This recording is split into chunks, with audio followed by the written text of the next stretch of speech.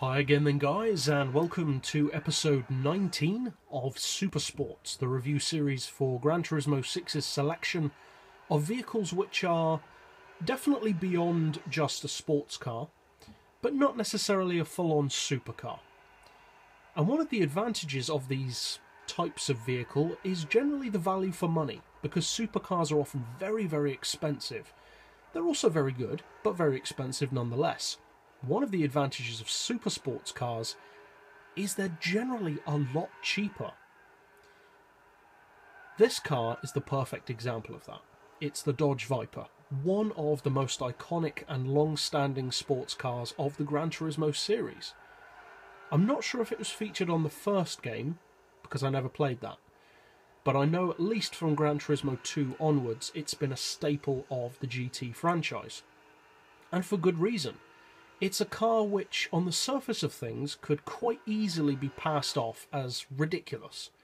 A car which is essentially a Hot Wheels toy in its concept, which, on the surface of things, seems to be the kind of car which is purely made for arrogant people who want to just boast about numbers. They want to be the person who owns the car with the biggest engine in the room because that's all that matters to them.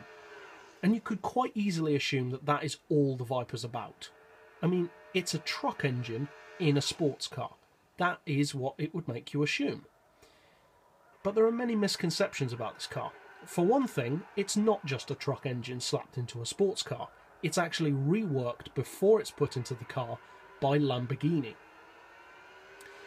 It's also most certainly not just a straight line machine. It is a very capable straight line machine, but to assume that this is purely a dragster with a number plate would be a shortfall, because it's not.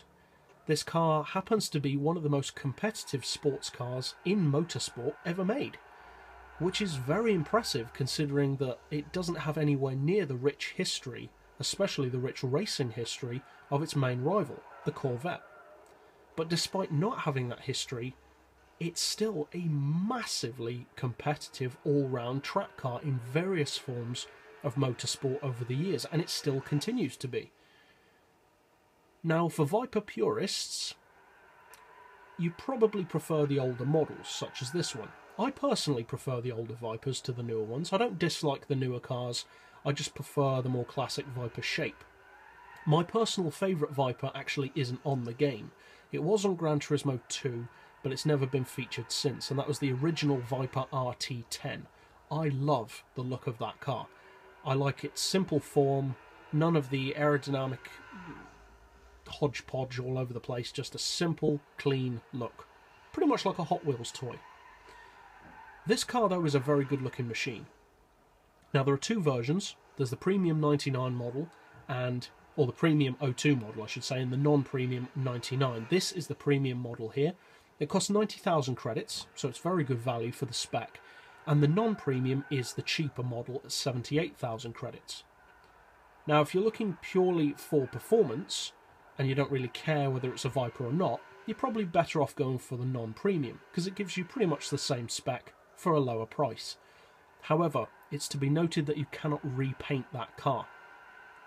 This car, though, is for the fans of the Viper. It's a premium, you get that fully detailed interior, better sound, slightly better performance and spec, and it's just a nicer car overall, especially visually.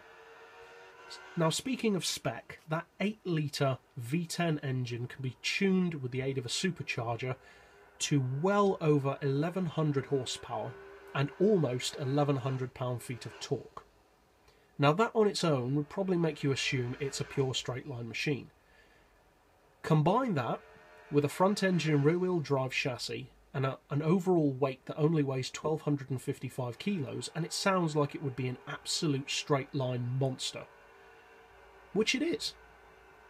However, it's not just a straight-line monster. This car is phenomenal around the track, and possibly the most surprising thing about it is how forgiving the handling is.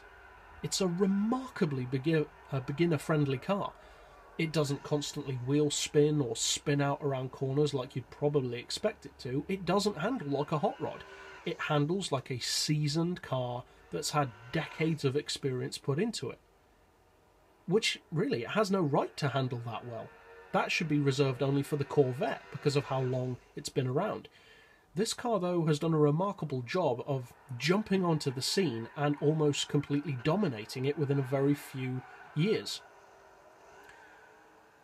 Now, I can understand why people wouldn't like the Viper. It is a bit of a hot rod overall in its image. It's not a hot rod in its ability, but in its image, kind of. But if you're looking for a strong, very, very strong all-round super sports car for a very low price, you'd be hard-pressed to find a better one than the Viper, especially the Viper GTS. So, that's it for this episode. I'll see you guys next time, and as always, thanks for watching.